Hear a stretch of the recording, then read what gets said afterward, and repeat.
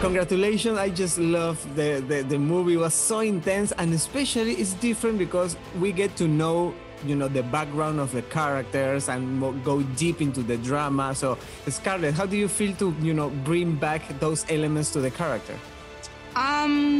It's interesting because we get to see Natasha in a vulnerable place like we've never really seen her before. She's always been a part of a bigger organization. She's always been a part of a family, or, you know, she was obviously an agent of S.H.I.E.L.D. for a long time and then an Avenger. And, you know, before that she was in the Red Room and training there. And she's never been on her own. And so we finally get to see her, another side of her in this film, which is a vulnerable side that's she's a kind of off her game. And yeah, it was fun to be able to have like new shades, you know, new facets of her to shine light on.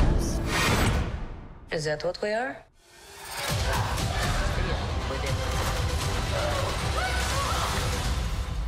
It's good to see you too. Florence, the action is amazing. I watched you girls fighting in that sequence in the apartment for the first time, and it's like, I get tired. It's like, oh my God, these girls never stop. How do you make a sequence like that? Oh my goodness. Well, that was my first week of filming. And that was one of my first days of filming was that scene. And Scarlett had already been shooting in Norway for the previous 2 weeks. And so I kind of was like, it was like jumping in with the skipping rope. It was like, okay, and now we're going. The preparation for that scene, I think I was overly nervous about not preparing as much as I could, so I made sure that I really, really did. And I prepared basically only one fight for the film, and it was that one, and I was terrified. So I was going over and over and over all the steps. And how was it? I think I remember straight away we ended up going into the jamming of the face into the doors because we needed to do some stunt women on the wires. And it was quite literally the first time that I'd properly worked with Scarlett, and we both had our hands in each other's faces, and there was definitely like a little finger going up someone's nose, and it was just very aggressive. Perfect for, you know, the best recipe for making a good friendship, because by that point you've pretty much done everything. So yeah, it was amazing. But I'm really happy that I had a big scene like that to kind of throw myself at, because it's always nice knowing that you've proved your worth in the film. Of course. I made a lot of enemies.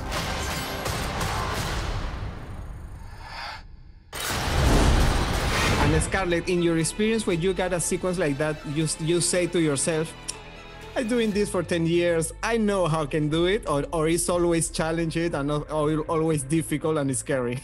That fight wasn't too scary to me because I was like, okay, I definitely have been in the hand-to-hand combat part. That stuff to me is not that scary because I've had a lot of experience with it.